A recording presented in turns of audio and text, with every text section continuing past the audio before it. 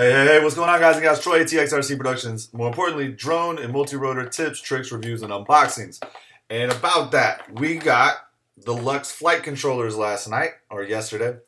We did a video unboxing them, just kind of showing them last night. And I wanted to quickly talk about setting these up because there's been some chatter already.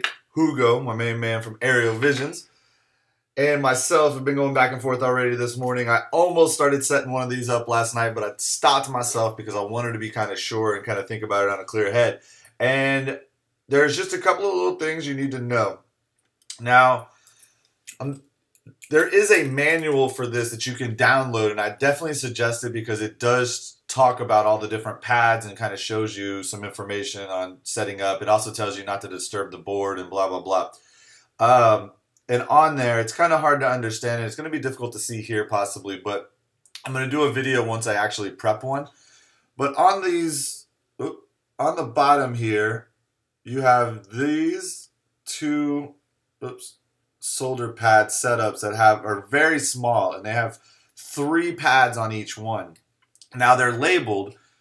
So the top one here is labeled PPM, and then the middle one is blank, and then the bottom one is SRX for Serial RX.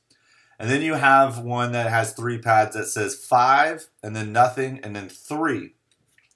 Now what you have to do is you're going to actually bridge 2 pads on both of them. You have to bridge on both of them.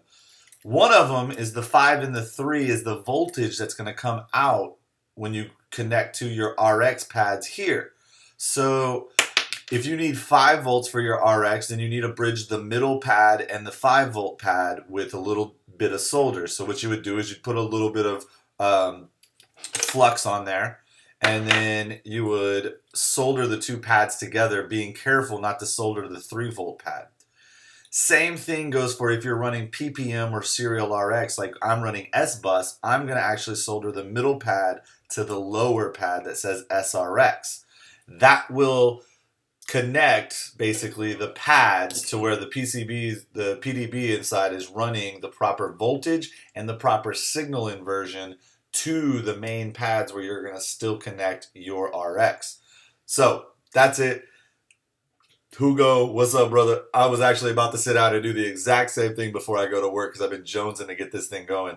I'm really excited to get this Lumineer Lux running, and we're going to drop this first one into a Multi-Rotor Mania 180, and the other one is going to go also in a 180 in the Shuriken by Sasquatch Labs. So stay tuned. Fly safe, fly smart, fly for fun. Fly Lux, man. It's supposed to be the shit. Peace.